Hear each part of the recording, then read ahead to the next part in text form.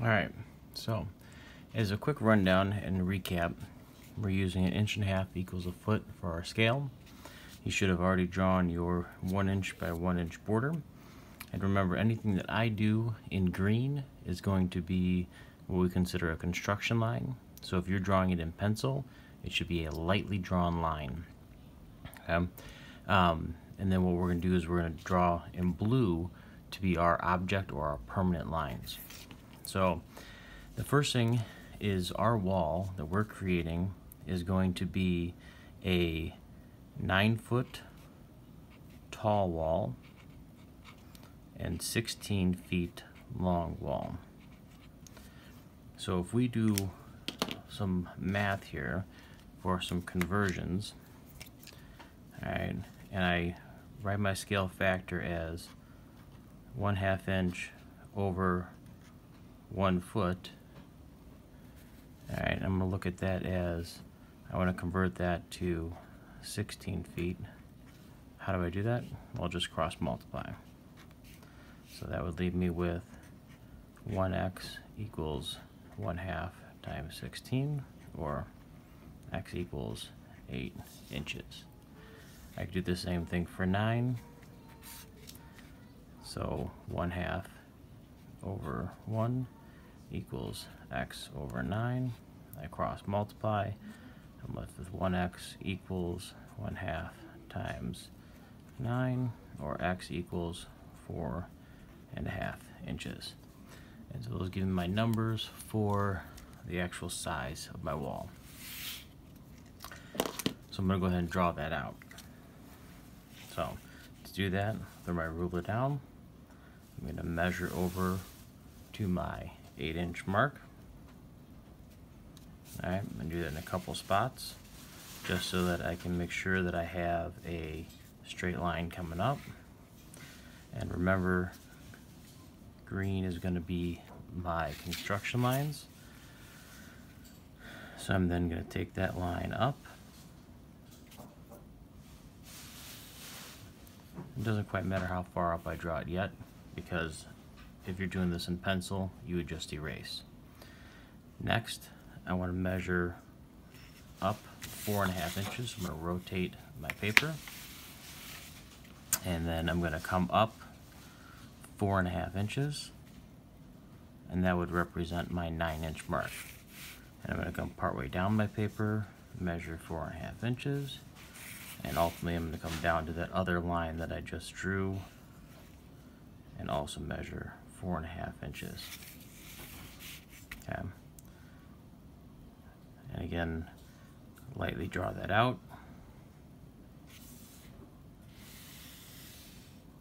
And there I've created my 16 feet by 9-foot wall.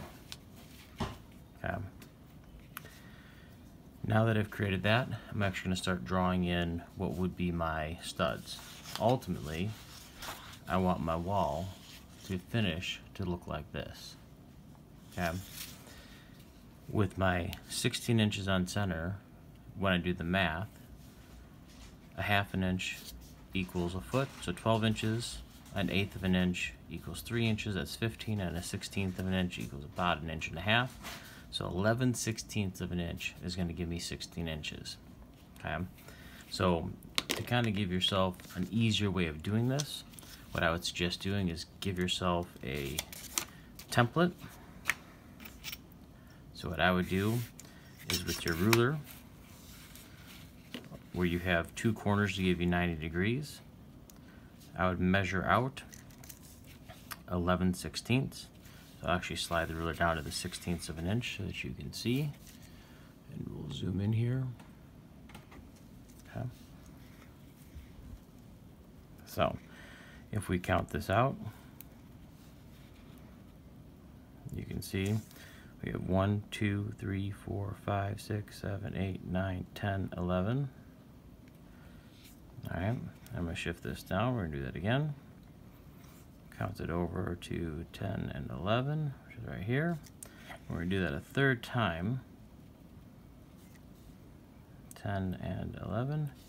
And so what I've done is I've created a template now so that when I go to lay out my 16 inches on center, I don't have to worry about remeasuring with a ruler each time. Okay, so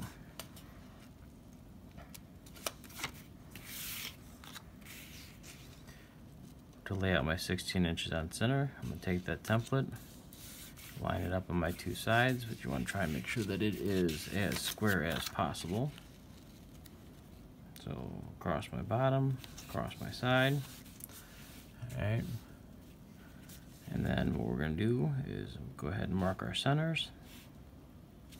And then when I shift my template, I'm going to take the last mark I made and line it up with the first one. Like so. And mark the other two. Shift it down. Last with the first. Shift it down. Last with the first. Shift it down. And what you will notice is that the last spacing is going to be a little bit small. And that's okay. Because when you lay out a wall, sometimes the spacing in the studs, when it gets to the end of a wall, isn't going to be perfect. And that's just how the wall layouts go.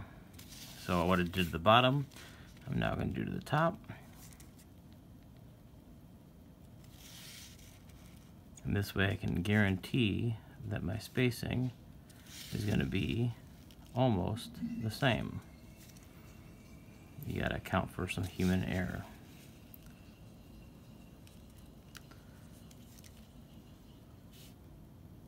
Okay, so now that I've marked my 16 inches on center, okay, the last thing I need to do is I need to start drawing in my actual thicknesses for my studs.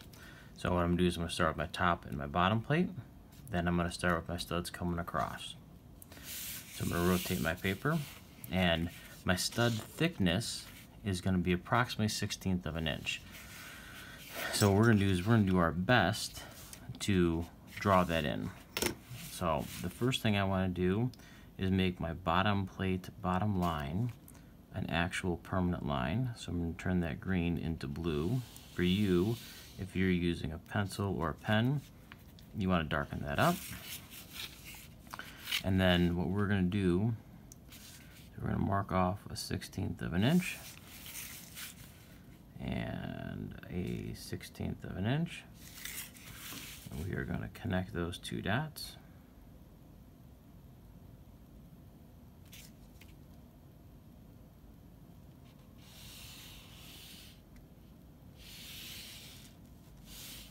Okay.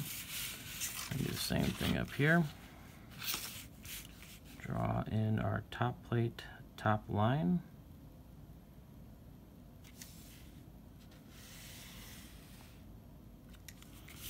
Okay. And from there, mark our 16th, come down, mark our 16th.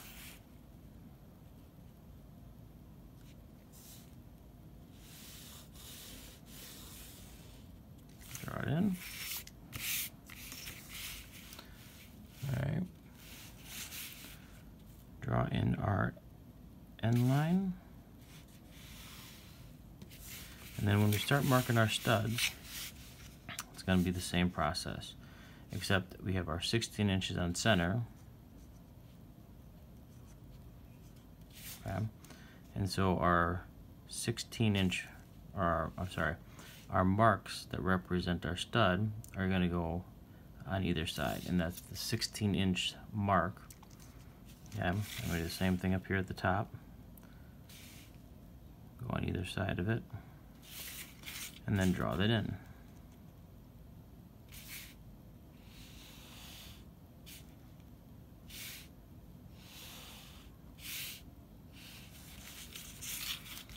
And so what I'm going to do is I'm going to mark this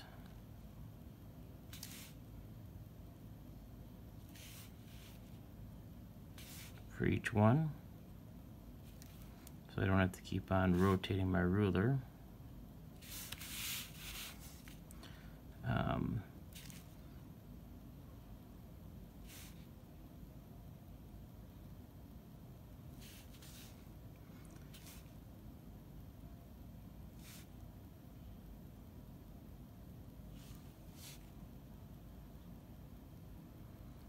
to be as close as possible. You know, you're dealing with a 1/16 of an inch. There's going to be some variation in it. And, you know, obviously we have to have an acceptable amount of error when dealing with this. So,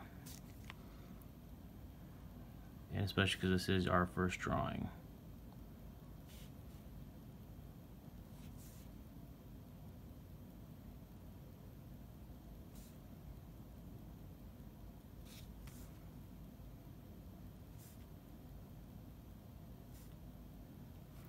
And remember, you don't want to draw through the top plate or the bottom plate, because your studs are going to be sandwiched in between your top and bottom plate. Okay, and then from there, what we're going to do is we're going to come in and fill in all of our lines. Oops, that was kind of off.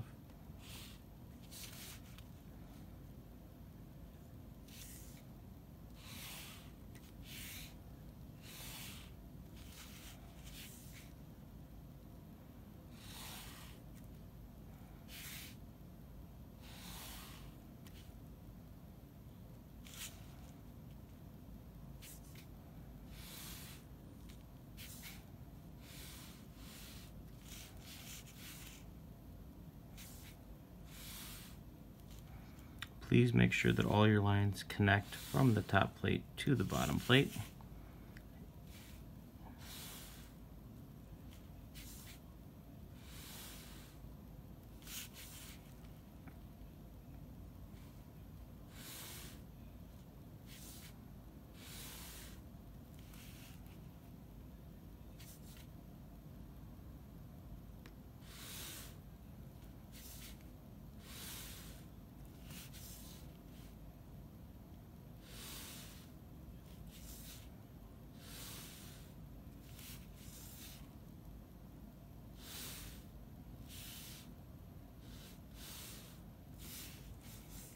And then don't forget that your last one also has to have a stud, because we always start our wall and end our wall with a stud.